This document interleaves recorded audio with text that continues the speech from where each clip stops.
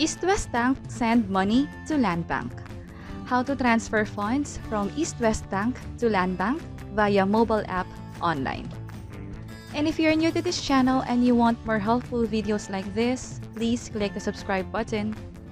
So gamit ko ngayon yung cellphone ko and nakapag-install na rin ako ng Eastwest Bank mobile app. Kung hindi mo pa ito na-install, you can download this from Play Store or App Store. So I'll open Eastwest Bank mobile app. Then I'll log in with my username and password. Click login. So dito na ako sa online account ko with Eastwest Bank. So I'll tap my account. Dito sa bandang taas, merong 3 lines. So I'll tap this and click send money.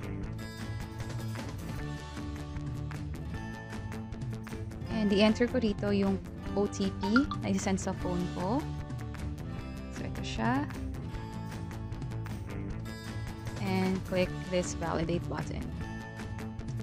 So magka-transfer na tayo ngayon. For beneficiary type, I'll choose one-time payment since first time ko magka-transfer sa account na to sa Landbank. And for payment option, I'll choose local bank. For beneficiary account number, ilalagay ko rito yung bank account sa Landbank na paglilipatan ko ng pera.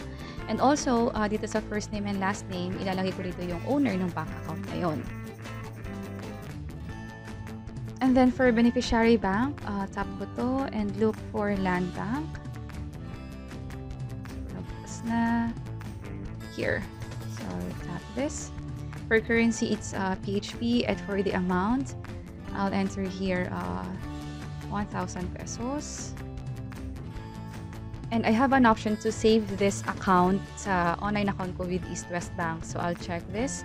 What it means is next time kung gusto ko mag-transfer ulit ng pera sa account na to, pwede ko na lang siyang piliin from the list of my enrolled accounts or dun sa registered payee. So for nickname, lagay ko na lang dito is Landbank since Landbank account to. And ilagay ko yung pangalan ko since sa akin nakapangalan tong account na to. So yung in-enter kong details kanina is about sa akin din. Account number ko yun and first name and last name ko yun. So basically, pinapasa ko lang yung pera ko from Eastwest Bank to Landbank. Itetest natin kung gaano katagal yung pag-transfer ng pera from one bank, which is Eastwest Bank, to another bank, which is yung Landbank naman. And here you have 2 options para mag-transfer. Pwedeng PesoNet or pwedeng InstaPay. Ang kaibahan ng dalawa is pag PesoNet, mas malaki yung pwede mong i-transfer. That's up to 500,000 pesos. And wala siyang transfer fee. While for InstaPay, may transfer fee siya na 5 pesos and may limit siya na 50,000 pesos lang per day.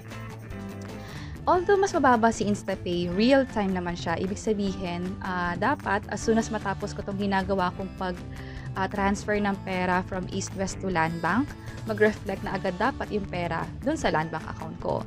While for PesoNet, hindi siya real-time. Mas matagal lang siya ng konti, like a few hours to 1 day or so bago mag-reflect yung pera sa kabilang account. And since 1,000 lang naman yung ililipat ko and gusto kong matest kung mabilis talaga via InstaPay, I'll choose this InstaPay option. And here, confirmation na tayo. So, dapat tama yung account number na nilagay ko rito and also yung owner ng bank account. And, kailangan ko sagutan yung security question na sinatap ko before para mag-proceed. Before I do this, open ko muna yung Landbank account ko. So, ito siya. Currently, meron tong laman na 675 pesos. Dapat madagdagan to later on as soon as matapos ko yung ginagawa ko sa Eastwest Bank mobile app ko. So, balik ako sa Eastwest Bank. And, sagutan ko lang to. And I'll click confirm. And loading na siya. And here, successful. Your send money transaction has been processed successfully. May reference number dito. I suggest i-save nyo yung reference number just in case hindi mag-reflect yung pera sa kabilang account. May proof ka na nag-transfer ka and pwede mong i-report sa Eastwest Bank yung nangyari and see kung mababalik sa'yo yung pera or matatransfer yung pera sa kabilang account ng maayos. And check ko yung Landbank account ko. So, currently, it's 675. Click ko tong refresh button sa taas. And ito na, nag-refresh siya kanina and naging 1,675 na yung pera ko dito.